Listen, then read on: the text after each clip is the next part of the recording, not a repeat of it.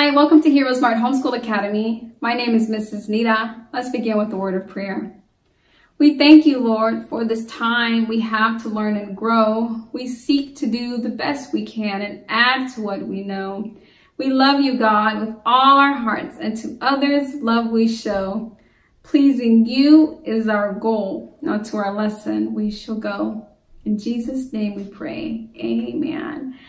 Well, it's really good to have you. This is lesson 22B, if you're following along.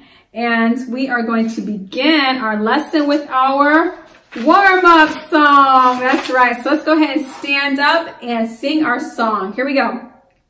If you're ready to learn, clap your hands. If you're ready to learn, stamp your feet, bum, bum. If you're ready to learn, then come and sing with me. If you're ready to learn, clap your hands, clap, clap. If you're ready to learn, stamp your feet, bum, bum. If you're ready to learn, then come along with me. Yay! Yes, we are ready to learn. We are ready to add to our knowledge by God's grace. So what we're going to start with is our consonant sound of the day. We're still talking about consonants. We'll be talking about our vowels in the future video. Right now, we want to master our consonant sounds, and we are, the sound of the day is w, w, w, w, w, w. And the w sound is represented by the letter W. And you can see that here, but as we've talked about in previous lessons, that doesn't always have to be the case. Sometimes the sound in the letter may be different. And we saw that in the letter Q. Yeah, we know that the Q letter is actually represented by KW because it sounds like KW coming together, kwa, kwa. And so that's the reason we separate those two. Our word family of the day is ig. Ig, ig. We're going to talk more about our word family of the day after we return from completing the assignment on page 6 in your workbook at this time.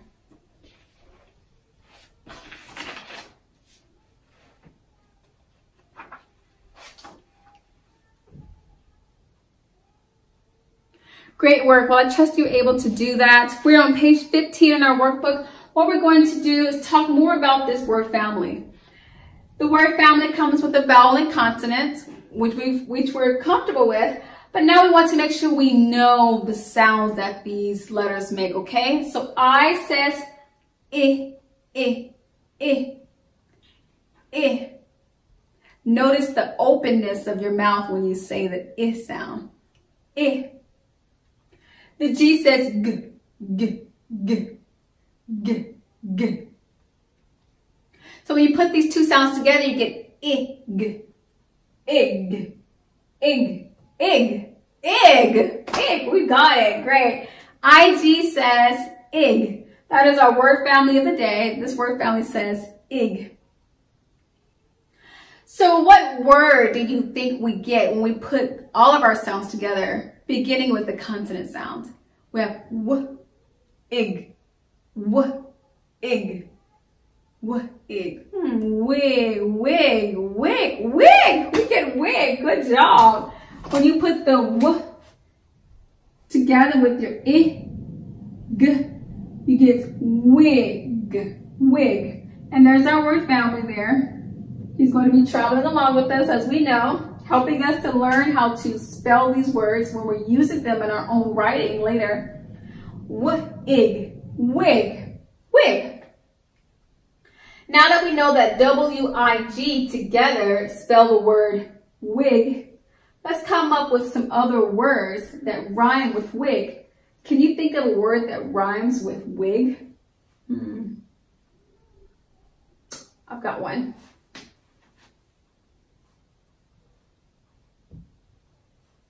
What about pig? Pig. Pig rhymes with wig. Pig, wig.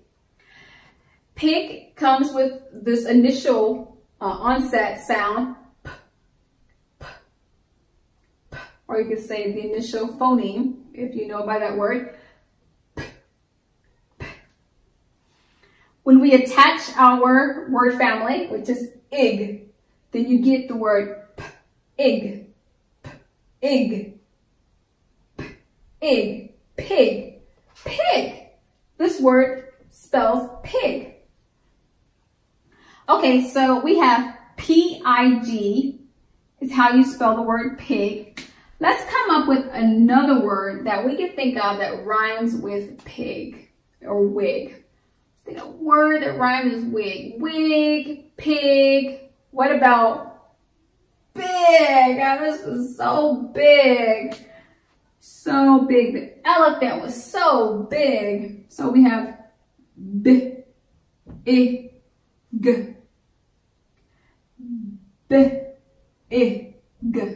Big. B-I-G is how you spell big. B-ig. Big, big, big, big, big, big, big. There's our word family.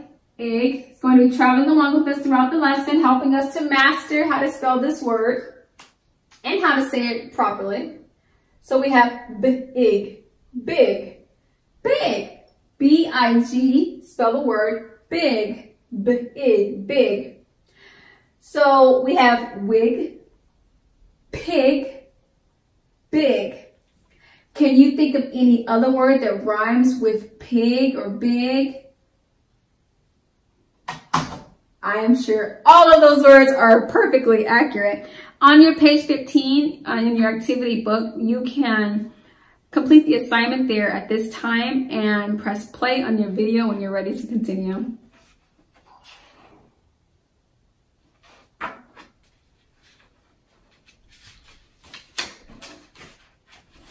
Great work. Well, I trust you had time to do that. We're now at the Bible journey segment of our lesson. We like to take a journey back into a Bible, and it's called Bible history.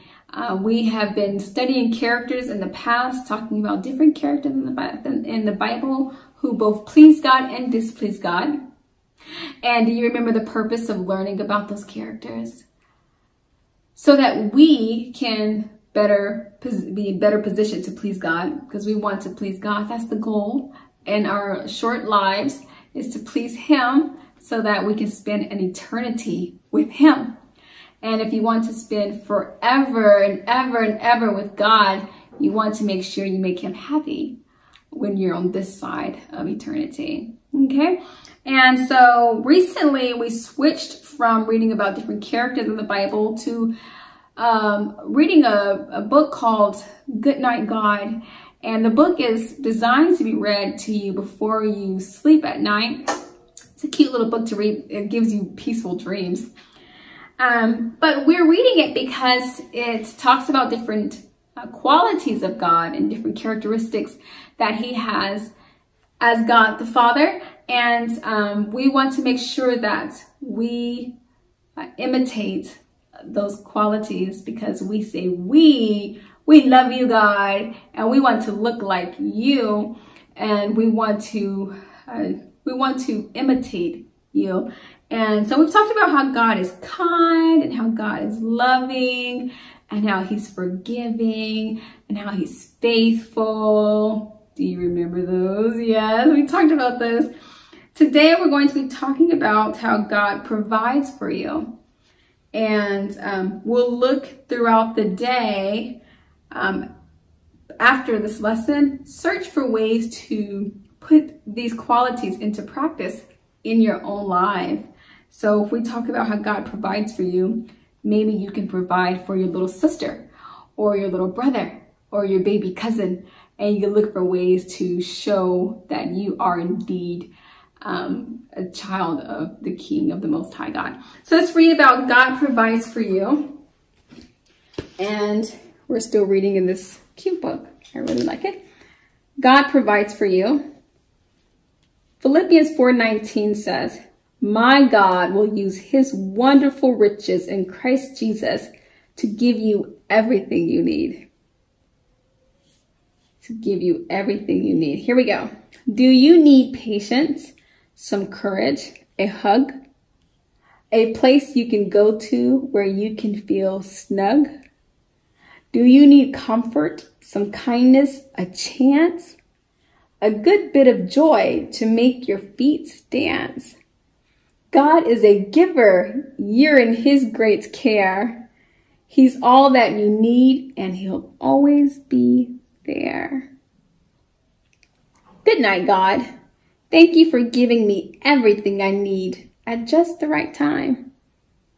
At just the right time. Good, good, good. So God He provides for us and He helps us to, He provides for us in so many ways, and He helps us to get through our days by giving us whatever we need. So at this time, you may turn to page 7 in your workbook and complete the drawing assignment that you see there, and return when you're ready to continue.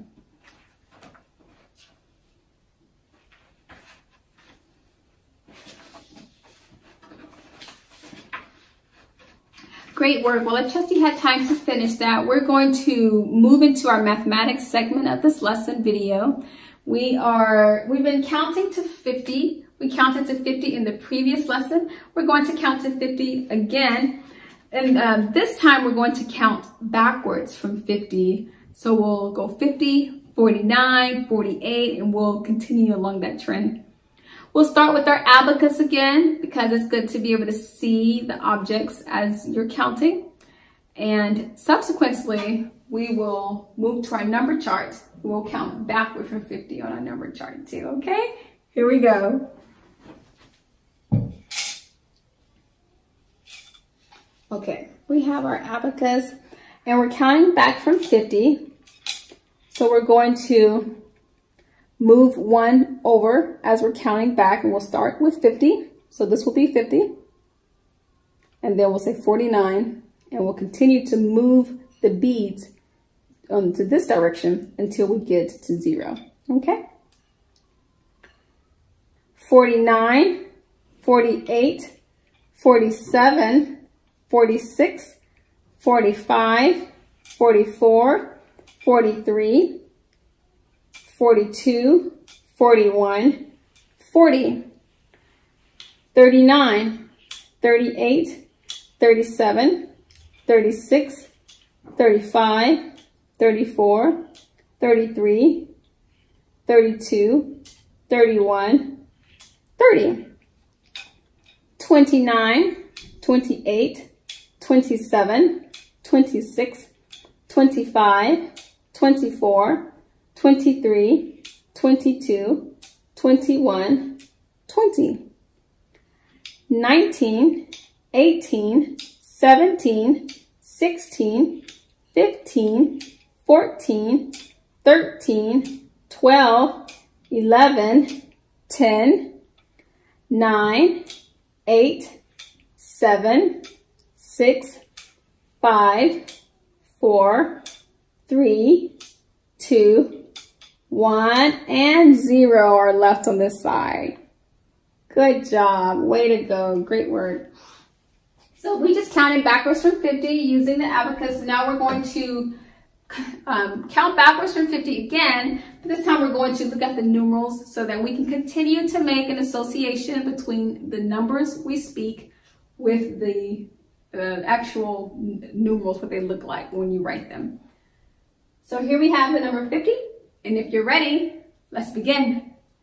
50, 49, 48, 47, 46, 45, 44, 43, 42, 41, 40, 39, 38, 37, 36, 35, 34, 33, 32, 31, 30, 29, 28, 27, 26, 25, 24, 23, 22, 21, 20, 19, 18, 17, 16, 15, 14, 13, 12, 11, 10, 9, 8, 7, 6, 5, 4, 3, 2, and 1. Good job. Way to go.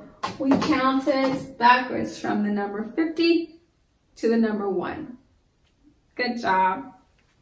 So if you like, at this time, you may pause your video and complete the counting assignment that can be found on page 12.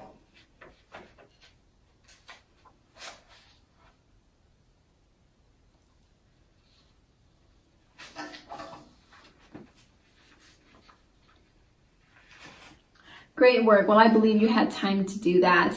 It is our Make a Joyful Noise segment of the lesson. We want to make a joyful noise to the Lord and just acknowledge Him even in our academics. And at this point, if you want to grab your instrument of choice, you can get whatever instrument you have, whether it's a tambourine, a piano, xylophone, harp, guitar, violin, clarinet, drums, anything you have. Bring it out. We're going to give thanks to God using that instrument. I'm going to be using tambourine. And we are on page 25 in the workbook. The song we're singing is called His Banner Over Me Is Love. Here we go. The Lord is mine and I am His banner over me is love. The Lord is mine and I am His banner over me is love. The Lord is mine and I am His banner over me is love. His banner over me is love. He brought me to His banqueting table. His banner over me is love. He brought me to His banqueting table. His banner over me is love. He brought me to His banqueting table. His banner over me is love. His banner over me is love. He lifted me up into heavenly places. His banner over me is love. He lifted me up into heavenly places. His banner over me is love. He lifted me up into heavenly places. His banner over me is love. His banner over me is love. Oh, He is the vine and we are the branches. His banner over me is love. He is the vine and we are the branches. His banner over me is love. He is the vine and we are the branches. His banner over me is love. His banner over me is love. Yay, good. So we sang His banner over me is love, and how true that is. Continue to allow the song of the week to repose in your heart throughout the week so that you can make melodies to God in your heart. He loves it. Well, great. We are the very last segment of our lesson for today, and you can find this information on page 9. We're going to practice writing our letters that we've talked about as our word family. Our word family today is ig, ig. So we're going to practice writing that so that you can use it in your own writing. Whenever you're using it, you can use it just when you're forming words, or on page 16 in your workbook, practice writing your word family. And in addition to that, you can practice writing anything else that captivated your attention during the lesson. So maybe you just enjoyed counting, you would write about that. Or maybe you enjoyed the Bible history portion of the lesson, you can write about that, or anything else you've learned, you can write about that as well. So let's practice. Let's practice writing the letters I and G. So we're going to start with the line down for the I. We'll add a dot. Then we're going to make a G. So a G is, we've talked about this before. You just do a sort of like a circle and go down and you add your hook at the bottom. And that's ig. Ig, ig, ig, ig. Let's try this one more time. We're going to make our letter I. And then just side by side, just next to your I, go ahead and practice making that G. Just careful that it's really appropriate closeness to the letter I, because when you're forming words, you want the letters to be side by side. And just as a reminder, you can add any of the consonant letters that you've learned about today right here in front of your word family to form a word. So if you really like the word pig, you can add a P here. Or if you really enjoy eating figs, maybe you'll write an F here, right? F. So you put F because F says f, and then you have ig, fig, fig. F-I-G spells fig. P-ig, pig, P-I-G spells pig. So practice changing the onset, that initial letter, and put in any letter you think will form a word. And if you're not so sure, you can ask your mom or your daddy or your teacher, and they should be able to help you, okay? Practice that often, and you will be a writing person in no time. You'll just be a scholar. We'll just thank God for you every time.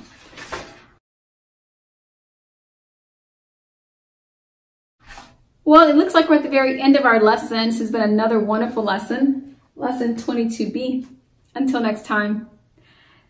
Goodbye, goodbye, I'll see you next time. Goodbye, goodbye, and may God bless you. Goodbye, goodbye, I'll see you next time.